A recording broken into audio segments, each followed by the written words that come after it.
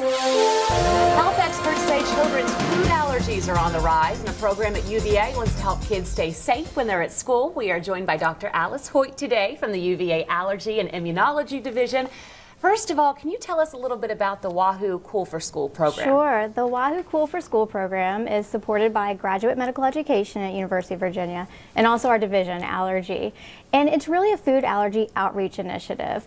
Through working with CODANA, which is my food allergy support program with the schools, we've really found a lot of frustration in families because of questions about, has my child outgrown food allergy, and are there new recommendations? And so this program, free of charge for 50 families, will address that. Awesome. And there are a lot of different things included in this program people might not know about. Can you talk about some of those? Sure. I'm really excited about this very comprehensive approach to food allergy for these children. So each child will have 2 visits, an initial visit where they'll have an allergist do their workup, and they'll also have allergy testing, and then a follow-up visit where we'll give them tailored recommendations, talk with their parents, and also give them a completed anaphylaxis action plan, which they can take home for babysitters, also for camps, and of course for schools. Awesome, and it's really easy to sign up. Can you talk a little bit about why people should sign up and how they can if they want to? Sure, it's incredibly easy to sign up. People should sign up if they think their child has a food allergy or if their child has been diagnosed with a food allergy before,